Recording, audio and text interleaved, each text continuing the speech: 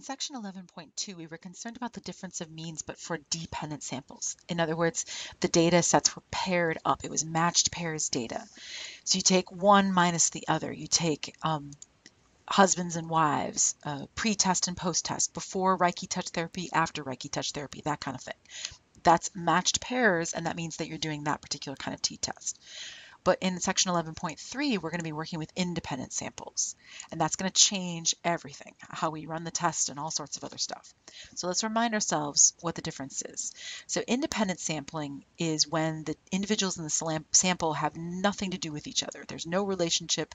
You can have different numbers. You could have like 50 in one group, 75 in another. It's fine. Dependent samples, you can't do that.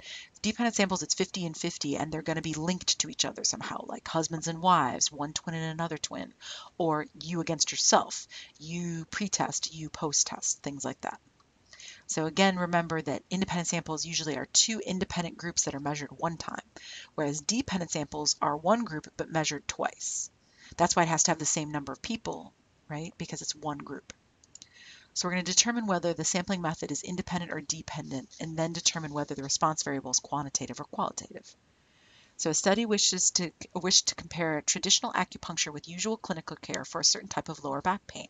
The 241 subjects suffering from persistent nonspecific lower back pain were randomly assigned, that's interesting, to receive either traditional acupuncture or the usual clinical care, and the results were measured after 12 months. Well, that's independent of each other, right? So because they're randomly assigned, you're putting two groups of people and you're going to measure one time. You're going to measure their pain level after the 12-month mark. So the variable is pain level. There's probably some kind of scale, but we don't know a particular unit. That means that since it's quantitative, you're going to be doing a hypothesis test for the means here. You're going to want to know the difference between the two groups. Now, what about we want to test whether there is a difference in the body temperature of men and women? We collect a random sample of 65 women and 65 men and take their temperatures. Well, again, that's very much independent. They're not husbands and wives. They're just men and women that don't have anything to do with each other. So it's two groups of people measured one time. So they were measured body temperature, right? And that is your quantitative variable right there. It's body temperature. The units for this case would probably be degrees Fahrenheit,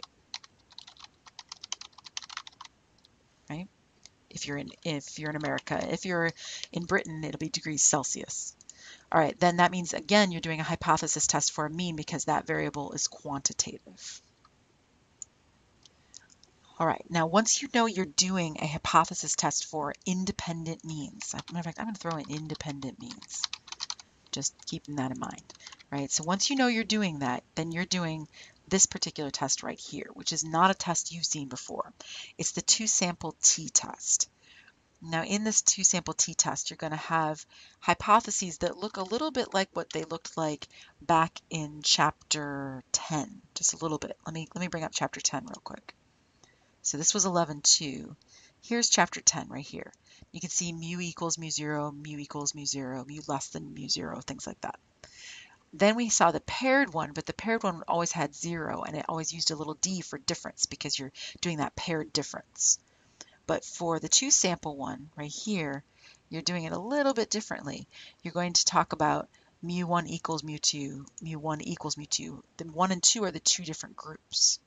And your conditions are just a little bit different from each other.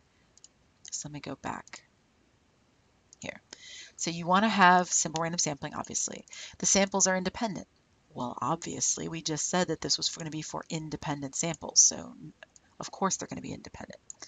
And then the populations are normally distributed, or both N1 and N2 being your sample size if your two groups are greater than 30.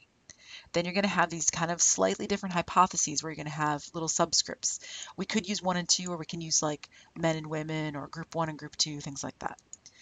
Now here, if you'll notice, I'd just use the calculator. I'm not going to make you substitute by hand the way I did in the other tests. And I wrote this one up here. We will not be doing this test by hand. We're going to use calculators and our computer outputs to do this stuff because these formulas get pretty tricky to use. And so we're not going to do everything by hand.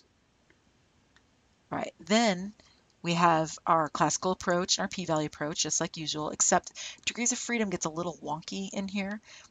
Degrees of freedom is actually an extremely complicated formula. I think I have it on a page coming to you soon, right here. That is actually the degrees of freedom. This formula right here, that is the degrees of freedom formula. Yeah, I agree. It's pretty terrible. So basically what I say here is we're not going to use that. Up here in the test, I say we're just going to kind of use the smaller of n1 minus 1 and n2 minus 1. It's not strictly according to Hoyle. It's not the way that real statisticians do it. Real statisticians will use that more complicated degrees of freedom that we saw 2 pages later. But we're not going to do that. If we are going to be forced to do the classical method, we will actually just use whichever one is the smaller of n1 minus 2 or n1 minus 1 and n2 minus 1. So it's a little bit different there. So we got several differences. Your hypotheses are a little bit different. You got slightly different conditions. You have to have 2 samples be greater than 30 now instead of just 1. You have to have this complicated formula. It's so complicated that I'm not even going to make you write it out because it's just tedious. And then you have to be careful because we're not really using the real degrees of freedom. We're kind of faking it a little bit there. And then we would compare critical values or use the p-value method, which probably is more likely because your calculator will give you the p-value output. All right, so let's stop right there, and because we don't have time to actually run the test in this video. Actually, I bet you we got time. Let's see it. All right, there's how to do it with the calculator, which I'm going to show you in a second anyway. So I want to test whether there's a difference in the body temperature of men and women. So we collect a simple random sample of 65 women and 65 men and take their temperatures. The summary statistics are shown below. So here are the women, here are the men. We are going to conduct a hypothesis test of this using the p-value method. So let me grab my calculator. I'm going to go to stat. I'm going to go to tests. And then I'm going to pay very close attention to what I said at the top here. I say what to use. It's one you haven't used before. It's called the 2-SAMP t-test. That's the one you're looking for on your calculator, which is number 4, 2-SAMP t-test. We don't have any data on this one. There's no data information given to us. We do have statistics information. Data, if you remember, is a big column of data. We don't have that. What we have is these values, x1, s1, n1. Okay, so let me make these smaller so we can see it. Okay, x1, x bar 1 is your sample mean, which is 98.394. S would be the standard deviation, which is 0.743, and sample size is 65. Then X bar 2 is your sample mean for the second group, which is 98.105. Then your standard deviation for that second group, which is 0.699. Then your sample size again, which is 65. All right, now we're going to have to figure out which one we're doing here. We want to know whether there is a difference. See that word? Difference. We're not saying men are hotter than women or vice versa. We're just saying they're different. That would be a not equal to test right down here. Always leave pooled as no for our course. Never, never, never change that. Just leave it pooled no. You have to do a whole nother test to prove whether or not you can use yes. So unless you want to do 2 hypothesis tests in one, you better just leave it as no. And go down to calculate, and there's all this information. See that right there?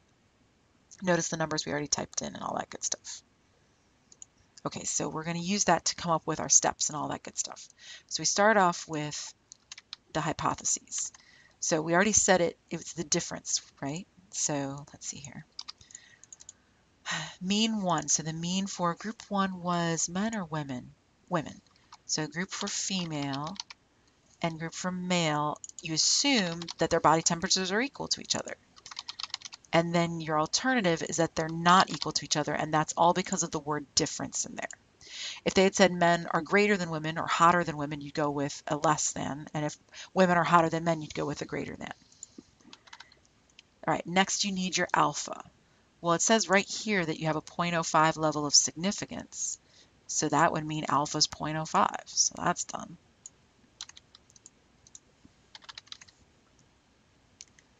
Then step 3.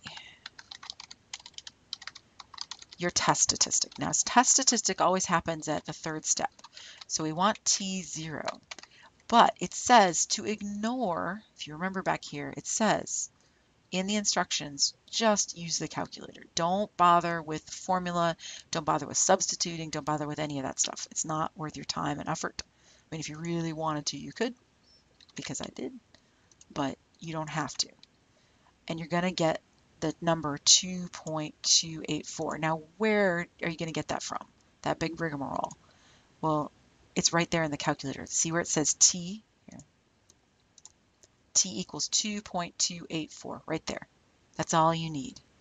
So T is about, and I don't need any of this garbage if I don't want it, because this is the one test Alana is not going to make me do all that junk.